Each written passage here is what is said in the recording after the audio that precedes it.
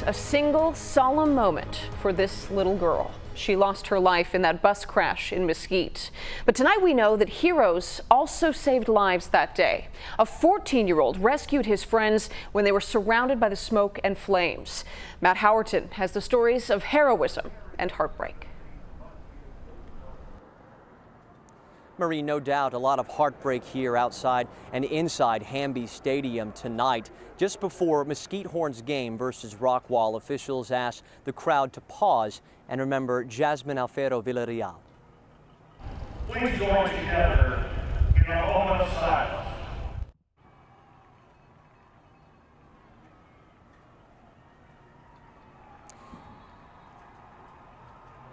And while so many Mesquite are doing their part to remember Jasmine, tonight we want to share with you a story of heroism from the day she died.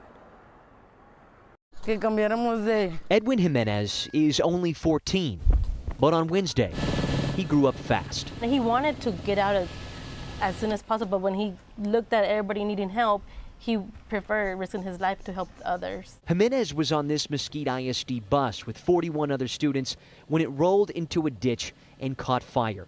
And the teen is a big reason why so many students made it out alive. He doesn't speak English very well, but was able to walk us through the horror. He said that right away when the bus flipped, they tried to open the door from at the top of the bus.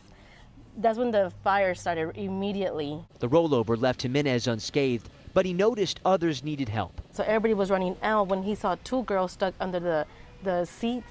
And that's when he said, I can't leave them there. One of those girls?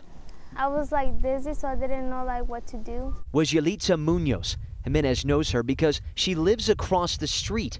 He picked her up and carried her to safety. He unbuckled me. He started carrying me to the door that I needed to lift. But she wasn't the only student. The district says Jimenez came back to pull more students out. He said that he was one of the last ones to leave the bus. The only one he couldn't save, 12-year-old Jasmine Alfaro Villarreal. One side of him does feel sad that he wasn't able to help the other little girl, but he said that there's a lot of smoke and, he didn't see anything, and then that's when he left. The loss of Jasmine has stunned Mesquite ISD, but Jimenez's heroism. How do you look at him now when you see him? Like my best friend.